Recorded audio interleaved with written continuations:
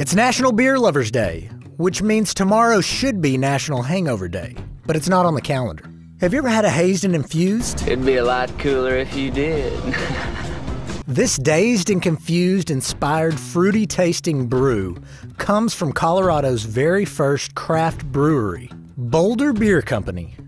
Next up is a 6% brown ale from Dogfish Head Brewing Company.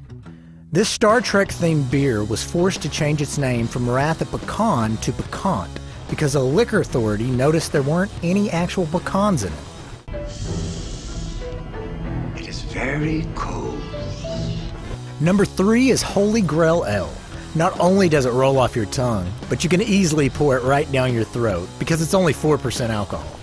This beer was specially commissioned to commemorate the 30th anniversary of Monty Python in 1999.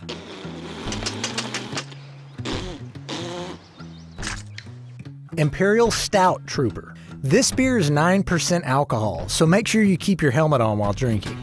Take over. Thanks to the New England Brewing Company, the dark side has a lot of power. We saved our top spot for an entire brewing company. Cinema Brewers out of the Netherlands has produced hits like Bach to the Future, King Kong,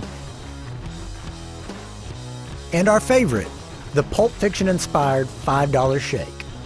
It's a perfect pairing for a Royale with cheese. Let us know if we left off any of your favorites, and enjoy National Beer Lovers Day responsibly by drinking beer. God damn, it's a pretty f***ing good milkshake. Told you. I don't know if it was worth $5, but it was pretty f***ing good.